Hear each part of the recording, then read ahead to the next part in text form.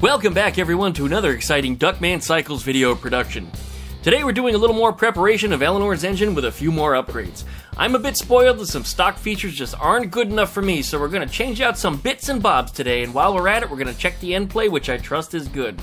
This engine is a super low miles build that's been shelved for quite a while. Real simple stuff here, but it's stuff that needs to be done. And at the time of this recording, it's still just a bit too windy from Hurricane Ian, some 500 miles away from me, to even consider bringing Eleanor outside. There's just way too much being tossed around and falling out of the trees and off of the roof with a nice garnish of flying tree sap. But as soon as that stops, we'll finish up getting down to the gory stuff. And I know you guys want to see just what the hell I'm doing after Earl put all that time into paint and body work. And that we shall! But for now, please likey, comment, and subscribe, and we'll get back right after that intro. Thanks for watching!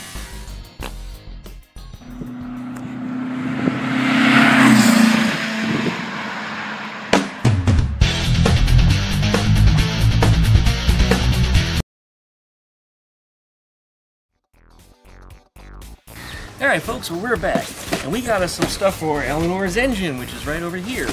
In these boxes, this is stuff we ordered up, oh geez, about a year ago. I have a high friction clutch disc that needs to go on. I've also got a, ooh, that scared the babies. A nice stage 1 pressure plate to make this high grip clutch grab even better. And while I'm at it, I'm going to change out to a lightweight flywheel. These parts have been sitting in my shed for almost a year. It took me a little while to round them all up. They've just been around.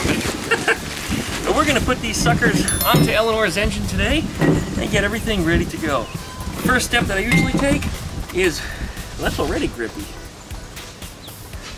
Yeah, as a matter of fact, it's already grippy. But ordinarily what I do is I would sandblast where the clutch would actually grip on the surfaces to prepare them. But it looks like this is already done. It is a little oily though, so I am going to spray a little brake parts cleaner on it, but otherwise, let's get these sucker installed. Oh, and here's Cheeky. Cheeky's with me today. Cheeky has learned to grip, so now Cheeky can take rides on Daddy. Oh, you're going to go hide? You're afraid of the camera?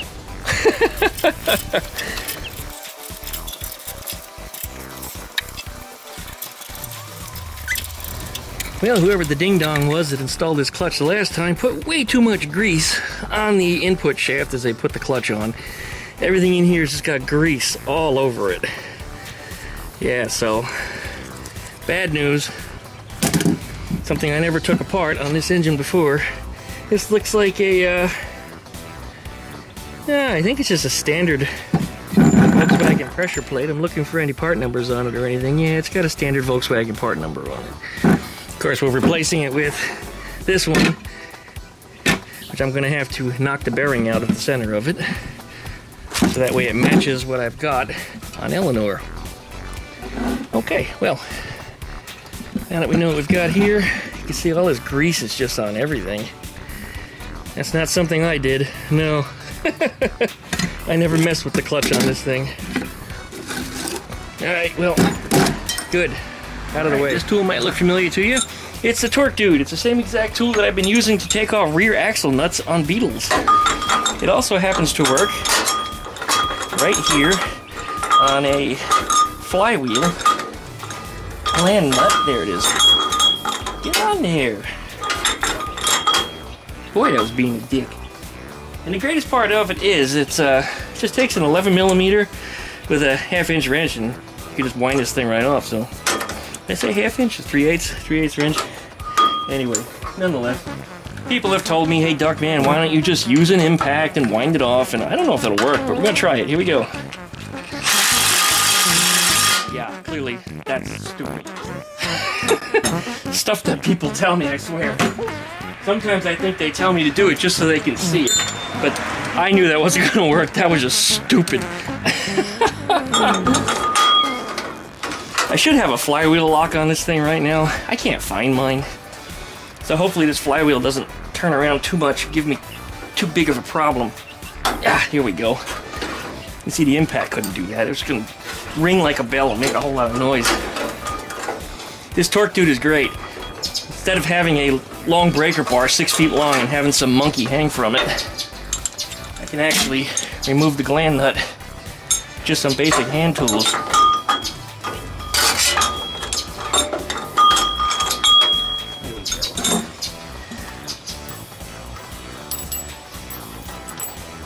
That's it. That one looks to be in some really good shape too. That was probably brand new. I mean, it doesn't even have like much for wrench marks or anything on it. Yeah, even the little roller bearings, the needle bearings on the inside look good inside of there. Alright, well great. Now we gotta get this thing off of here.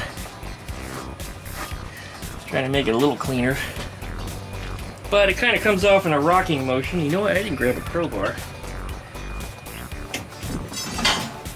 Sometimes you can just get in there with like this and you get around the other side and just rock it till it comes off.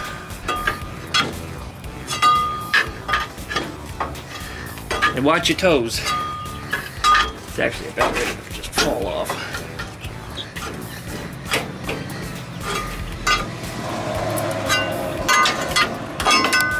There it is. Out she comes. Alright, there's that old flywheel, and it wasn't just a little grease in there, it was a lot of grease. That is just disgusting. You're not supposed to put grease in the clutch, you guys. So when you do grease that input shaft, which looks like this sticking out of your transmission, you put just, you know, a thin, paper thin layer on this thing. Because once you slide that clutch on, it's gonna just squeeze that grease out everywhere. Anyway, this is not going back on this car. I will stick it in my pile though. There's no reason not to save this as a good flywheel for something else. Alright. I'm gonna have a look at that seal. I think the seal's gonna be in good shape. If it is, I'm leaving it. I didn't have any leaks on it before. I anticipate we're probably not going to now either. Alright, we gotta clean these surfaces. Just degrease them. Gotta do this clutch too. Probably a good idea, just in case there's any grease on it at all. I do see a little grease spot on here, so I'm gonna wipe it down with some paper towel real fast, and then I'll just give it a squirt one more time and just let it sit while we're doing some work. It'll be nice and dry by the time we get back to them. Anyway, this is my gasket box. Everything that's in here is all stuff that I acquired from other people that just handed me stuff that they'd never used. Or if I had to buy a whole kit just for one gasket and you have all this extra stuff left over, it all winds up in this bin. And this bin keeps getting bigger rather than smaller. There's just a ton of stuff in here, but anything that's gasket or seal related, there's the bellows for the oil-filled dipstick tube on my Type 3. There's just some random washers that were in there. But in here should be an O-ring for my flywheel. We're gonna need one. Alright, this is a critical step. You want to make sure that you get an O-ring that fits to the inside of this flywheel in here. And say, hey Duckman, what are you doing in there right now? Let's put a little grease in the channel that this squeezes into. Just because. Again, I think they tell you to use a little bit of motor oil or something in there. You want to get this thing sealed up. And again, I like to use a little grease always because it has a kind of a wax in it. And sometimes that helps to get things settled. So that way things seal up better, because once the oil and stuff washes away, the wax stuff sometimes will stay there a little bit built up. Alright, and our O-ring just simply drops into the groove that's in here. Always some idiot with a damn boom stereo going down the street, and people ask me, you know, hey Duckman, what kind of stereo are you going to put in your Beetle? Oh, come on guys, really? I want to be one of those people? Why would I want to do that to myself or anybody else? Alright. Take a little bit of that grease and rub it around the outside also. And this is just a super thin layer. So that way once we shove this into the engine, the seal that rides on that will have a little slip. It's good for it. Alright, let's see if we can get this thing mounted. 8 holes in this one versus the old stock one, which had 4. Now, sometimes these can be drilled a little wonky, and can make it a little difficult to get the flywheel seated properly on the crank. So we'll have to see which holes we line up with and beat it up a little bit just to get it into position. Let's see if we can make that happen. Alright. On the flange where the seal mounts on here, well, it doesn't really mount, but it rubs it. I like to just put a little bit of grease on it. The manual tells you motor oil, but I don't have any handy. And guess what? Grease is going to be just fine. That's good. Now again, with my greasy hand, don't put it inside the flywheel. This is a clean surface. And you notice we've got 8 dowels on this flywheel, but there's 4 dowels on the crank, because that's just your standard crank, and this is a high-performance flywheel. As I said before, that's a dual-lip seal in there. And I'm trusting it to be good, because this engine, as I said, might have been sitting for a little while, but it didn't have any leaks when I did run it previous. And putting this in here now, I'll have to be checking the end play on it once we get it all bolted down tight. I think it'll probably be fine. If not, we'll make a few adjustments. I knew this was going to be a problem. Sometimes these things don't always line up with the dowels. Only ever a problem with these aftermarkets.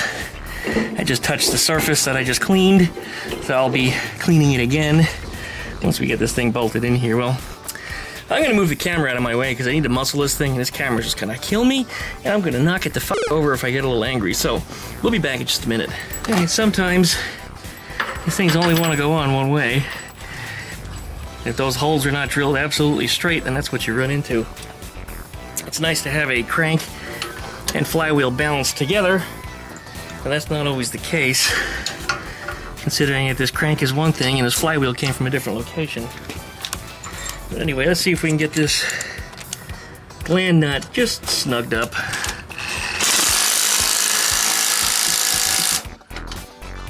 Get that flywheel pulled in. I think it's right about where it needs to be. If that's the case, and it's ready to torque down. And these things go on there tight, real tight. Alright, we're going to use this tool once again. It's a nice little cheat sheet on it. 30 pounds is 270, so you can do the math on that. It's roughly 10 times. I set up my torque wrench to 30 foot-pounds. The handle actually says 47. I've calibrated this properly by shoving it in a vise and using a scale instead, because I know I can't trust this tool. So I always do it myself. But anyway, if I tighten this to 30, we get 270, which is a little more than the rated, which I think is 254 if my memory serves me correctly. You can go tighter. You're not supposed to go a ton tighter unless you're a racer, but I've seen some racers tighten these things to 400 plus foot-pounds, and sometimes the gland nuts will implode. And I mean, quite literally, they break inwards. And then what's funny is even though you tighten it that tight and you wonder how the hell you're going to get it out, you can just put your thumb on it and it just magically comes out. I don't know, amazing. Amazing. I haven't encountered that though because I don't build a whole lot of race engines myself, but Wild Bill himself can tell you about that. Alright, just your simple 11mm wrenches on here, and this is one of those times that it would be nice to have an extra hand for one thing. It would also be nice to have my flywheel stop on here, so that way I can lock the thing and stop it from turning. Anyway, we'll see how tight we can get this thing here. We're looking for 30 foot-pounds. Might be able to get it right here. Actually, that was it. I don't believe it. It seems to think that we're tight. I don't think we're tight, though. Now, often you don't have to turn these things very far to get your... In fact, that was it. Yeah, that's it. Didn't go very far at all. And as I said, you can go a little tighter than spec, and you're not going to kill yourself on this one. But to hang from a 6-foot breaker bar, even if you're 250 pounds, I don't care. That's just not the right way to do it. This is just such a more elegant solution. Look down in the video description. There'll be links to get one of these, and I recommend it highly. I mean, you saw how easy that was just using hand tools. Alright, I'm using my run-out gauge, and this may not be the best tool to use, but you know what, it does work very good in this situation. There are other things you can use, but this is the one I use on my lathe, and as long as it's holding this arm steady, you notice I'm tapping it and the needle's not moving. I mean, if I whack it, it's going to, but obviously it's stable. What we're going to do is we're going to move the flywheel in and out, and we're looking for a measure between 3 and 5 1/1000ths. Anything greater than that's too big, anything smaller than that's too tight, and you're going to seize your engine when it starts to heat up. I'm going to try to get it nice and close so you guys can see this process. There you go. Currently I have it dialed in at 0. What we're going to do is we're going to push this flywheel in all the way and then let go. And wherever it sets at, we're going to dial that into 0. Just like that. And then what we're going to do is we're going to pull on the flywheel and let go and see where it ends up at. And right now we are at exactly 3/1000, so we're on the tightest limit. Now you don't want to measure while you're pulling on that flywheel, believe it or not. Flywheels will flex just a little bit, as well as all your bearings and everything else. It's going to be a little bit of motion. But that's what you want. Between 3 and 5/1000, the tighter the better, because as it wears, it's going to open up to 5/1000. So that means technically I could have more miles to run this engine. Now I knew this engine was in good shape from the time that I got it. I had a great backstory on as to where it came from, and going through it, it looks like everything was good except for whoever greased up the input shaft. But I don't know who did that. Maybe it was that young girl that handled that installed the engine. But whoever built the engine, I trust it.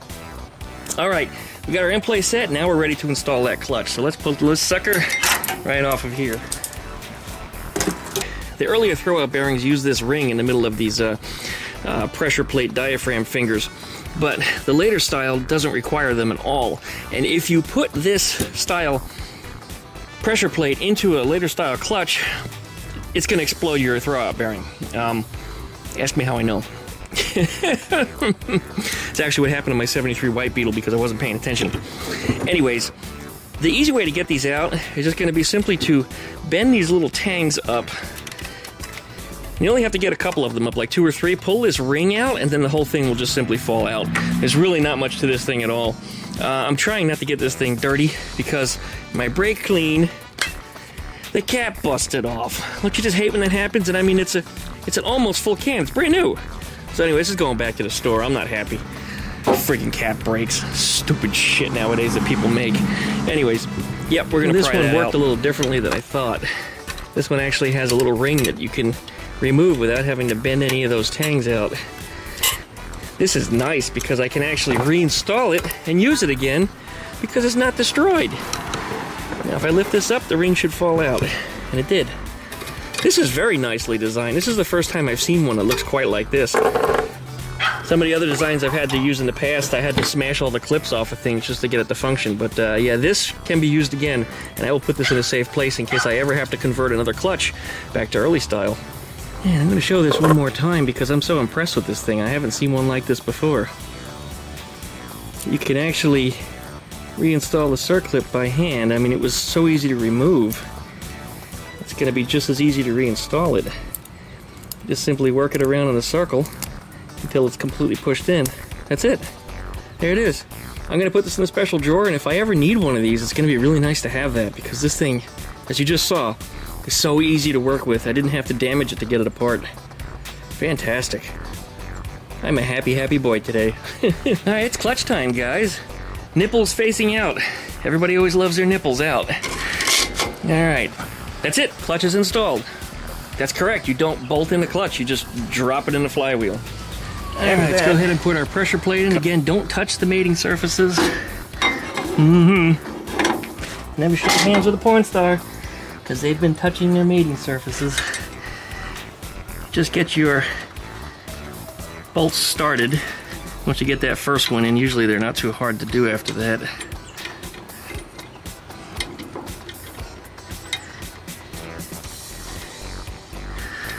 And that one's being a dick. If they're going to be a dick, you just come back to them later.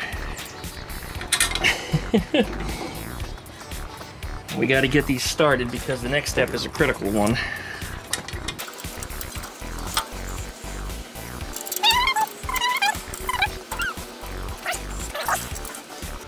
You know, that one goes in easy. Just the one on top wants to be a jerk. That one went in easy. Oh, now get your ass. Oh, now it goes in. Just wanted to be last, that's all.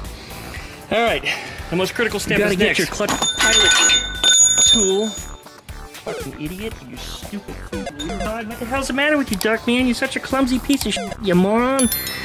Hey, well, guess it's okay. Get your clutch pilot tool, and this is kind of important because this is what's going to line up your clutch before you tighten up your pressure plate.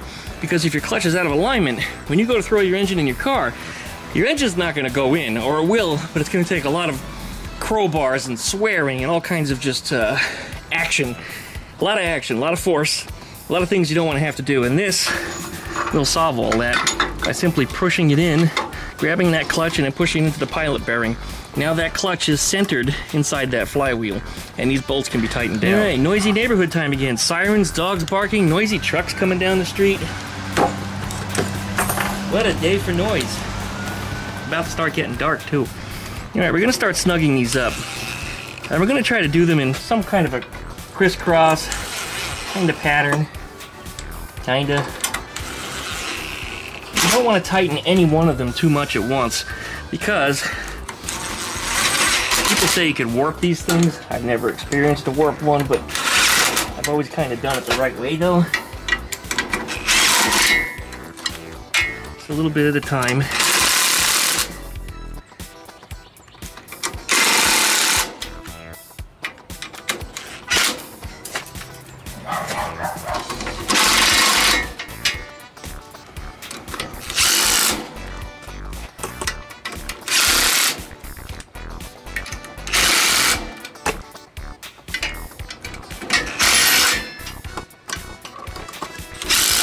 Okay, 18 foot-pounds is what they each have to be torqued to. Once you've got them seated, as I have, it's not hard to do from here. Let me recalibrate my torque wrench, and we'll get these things snugged up. Yeah, here we go, 18 foot-pounds for the win. This one I've already started to tighten up before. Hit the record button.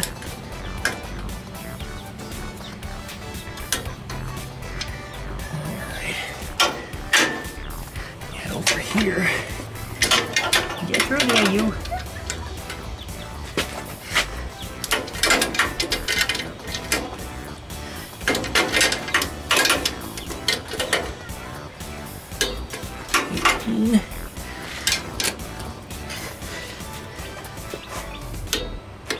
$18. Just the way I like them. 18 and tight.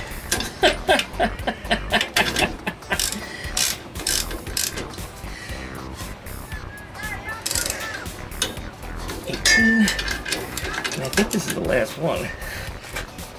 I was crisscrossing. I don't know what I did and slipped up here, but we're just going to double check.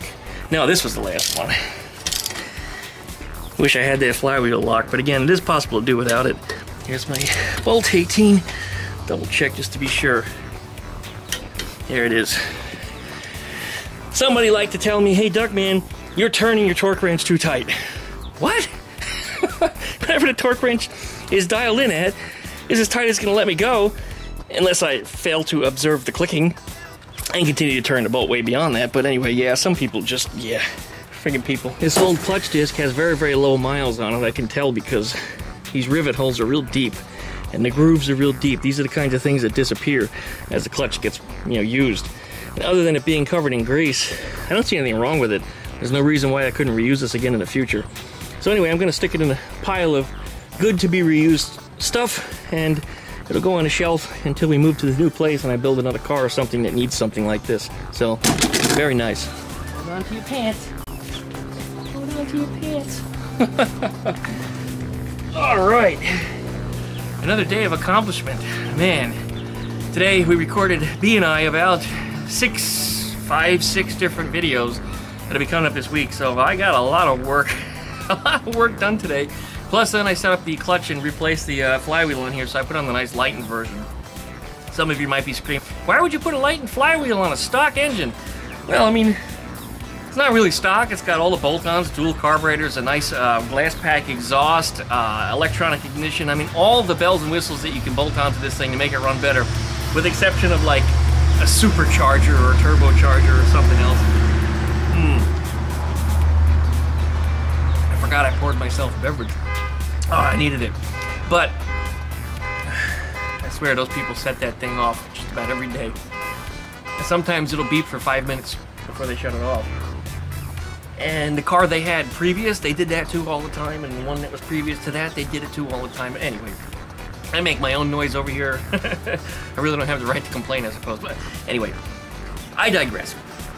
Why would you put a Lightened flywheel in a stock engine? Well, it doesn't increase your power or your torque, but it feels like it does. It makes your engine rev up a whole lot faster, and the less weight you have to spin up means your car is essentially faster. I mean, you will feel the difference.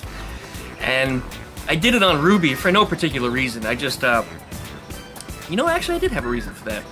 When I pulled the flywheel out of that thing, it had a whole bunch of crud in it, and when I put it back together, I didn't clean it as well as I should have, and there was dirt kind of on one side of the flywheel, so I felt the thing shuddering. So I thought there was something wrong with the flywheel that was on there, so I just replaced it with a Lightened one. And as soon as I pulled it out, I saw what was wrong. There was too much dirt in it. I threw the Lightened one on it, and even on a stock engine, the performance was just a huge difference. I mean, it's big. It'll feel to you like a good 10% change, even though it's probably bullshit. It doesn't increase your power at all, but again, it just makes it feel like it does. And that's why I put it on here. I mean, I'm just so happy with the way the thing revs up, and I'm so happy with the grippiness of a Stage 1 clutch with a nice metallic disc to go on there. With a nice metallic clutch disc to go on there, it just makes a huge difference to me. Stock clutches, let's just say I wanted to do a burnout. If I wanted to do a burnout, it's like the clutch would just slip. I mean, it might chirp the wheels a little bit, but it would just slip monster. And some people said, you know, well, try a bus clutch on it. Well, I tried that. It was a little better, but it still just wasn't where it needed to be. I put a Stage 1 on metallic disc, and it grips just a little bit better than the 350Z does when that thing's under power. And that thing, I can leave burnouts all over town, but of course it's 300 horsepower. It's a pretty big difference versus the maybe 60 if I'm lucky. Probably closer to 50, but yeah, on a stock engine, I would recommend. Anyway, I'm rambling, I'm tired. Little Cheeky over here is facing the wrong way. The camera's over here. Everybody wants to see you because everybody loves you. Oh, come on. Come on. Let me see. Get over here. You still haven't learned that you can have a sip of my drink yet. Ooh, it scared her. Yeah, get in there. Yeah, have a sip. Come on, I'm going to corrupt you at 2 weeks old. Come on, Skeeter did it. We're all doing it. A little peer pressure. Come on. Get in there. You'll be the first chicken other than Biddy to have a drink. None of the other ones will do it, just Biddy. Biddy likes ice cream too. Biddy set into that real quickly. This one is afraid of ice cream. Did you get some? I think you got something, huh? Try again? Go ahead. Yeah, I think you got something. Anyways, all the links down below are in the description for all the stuff that you saw in the video today, and there was a lot of different things. There was a lot of tools that make this job just so much easier. There's also links to all the individual parts that I replaced, including that O-ring. That's not something that you want to forget. Ask me how I know. Not that I ever forgot to put one in, but I have forgotten to replace them before on older engines, and those things would just piss out oil all over the place when they're running through that, right between the crank and the flywheel, actually. And I've also had some where I put a new O-ring and it still leaked, so I just slapped in a bunch of form gasket around the O-ring, put the thing back together, and then it was fine. I don't know what it was about that one, it just kept leaking no matter how many O-rings I put in it, but I couldn't find a barb on it, I couldn't find a sharp edge, I wasn't pinching it on assembly, it leaked. Anyway, it's fine now. What car was that? It might have been Ruby. It might have been Ruby. It's been a while now. I took all that stuff apart years ago. 3 years ago. You know, this last couple of years have been a real blur, especially through 2020. So much has happened in my life, so much has changed. I went into a little bit of a creative funk. It was a little hard, a little difficult to get through some stuff. I lost so much. And I'm so happy for what I've gotten to keep and what I've gained. Because even though I've lost so much, so many good things happened at the same time. It was just such a roller coaster ride. I just want an average life, you guys.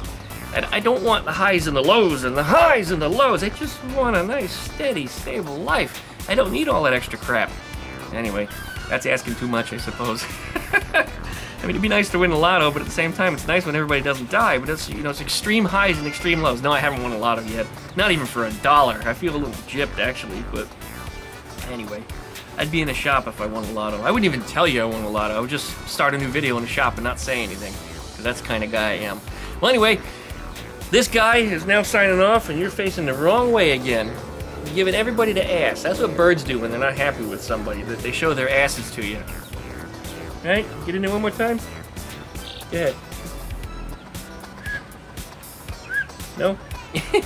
Licky, like, comment, and subscribe. Don't forget to plug the dingle bells. You get updates every time I video. Check out duckshit.net to see all my different links up there on the internet. And we'll see you guys next time. Getting in them footsteps, huh? My neighbor, Brittany. I'm trying to get her up on YouTube. She says she wants to start a YouTube, but she's like a little afraid of the camera. She's real pretty though, and really nice, and her husband's really cool. Her son is great too. The kid that ran into the side of the fastback on a scooter, that's their son.